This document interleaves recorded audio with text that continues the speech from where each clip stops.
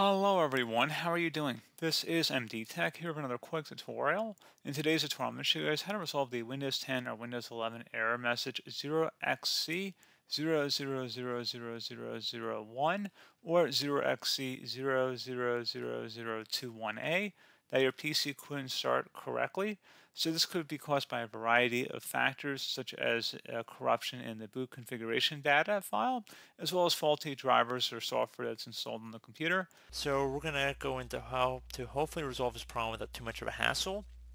Now, I would suggest if you're unable to boot into Windows and get to different troubleshooting options here. So if you do perform a hard power off 3 times in a row, so basically holding down your power button and then letting your computer turn off and then turn it back on again, turn it off, turn it on again 3 times in a row, you should hopefully be able to launch these options. If not, you can use the Windows 10 Media Creation tool and download a bootable Windows 10 DVD, CD, USB flash drive, and then instead of clicking on install now, so once you go through the Windows installation process, instead of installing Windows, you want to left click on the bottom left corner, one of the first prompts, and that says repair my computer.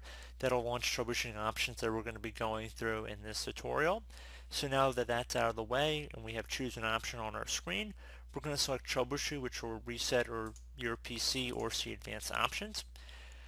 You want to select advanced options again. So there's a few different things I would suggest trying. The first one would always be to do a system restore. So use a restore point recorder on your PC to restore Windows. So restore system files and settings. Now restore point has been created on your computer system drive to create a restore point. So if you don't have a restore point made here, that's not going to apply to you. However, I would suggest trying that first. It's usually a pretty good bet. Now if that did not work, the next thing I would do, again going back to troubleshoot and then advanced options. Then you want to left click on command prompt. So now that we are in this command prompt, you want to go and locate whatever drive Windows is installed on.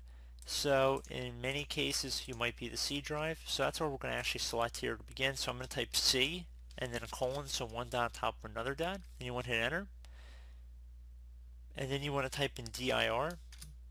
So if you notice there's not really any files listed in here, that means that your Windows is not installed on your C drive, or we're going to have to go look to our D drive instead.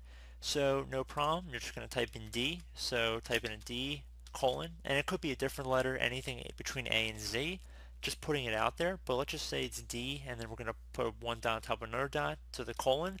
Then you want to hit enter. Just make sure, double check, make sure everything's still in here. The Windows, that's what you want to make sure your drive is under. I just like checking that.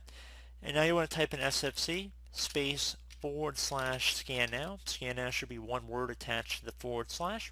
Then you want to hit enter. So we'll begin a system scan. This will take some time. It is going to verify the process here. So I am going to actually let this run here for a couple minutes. So please be patient. It shouldn't take very long though, I should admit.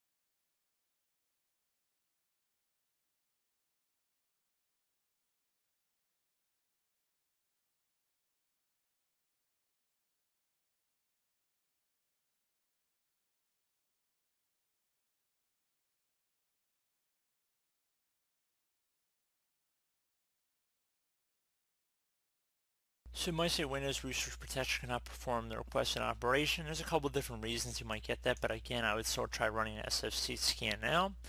And if that did not work, I would try running a DISM. So I'd recommend typing in DISM space /online /cleanup -image space /restore health, all one word, so restore health attached to the /. Then you want to hit enter on your keyboard. So again, you might get an error on here, you might not. Even if you do not, I would still recommend trying it. And then I would also suggest, if you want to close out of here, go back to troubleshoot, advanced options, try rolling back your computer to a previous version. So if you select go back to a previous version, I would suggest trying that as well. And then hopefully one of these methods should work for you. Now again, it all depends, and you will get some errors perhaps with some of these different things. I will include some information in the description of the tutorial you guys can try, just so you guys can visually see it as well as what you saw in the video. And I do hope this brief tutorial was able to help you guys out. And as always, thank you for watching, and I do look forward to catching you all in the next tutorial. Goodbye.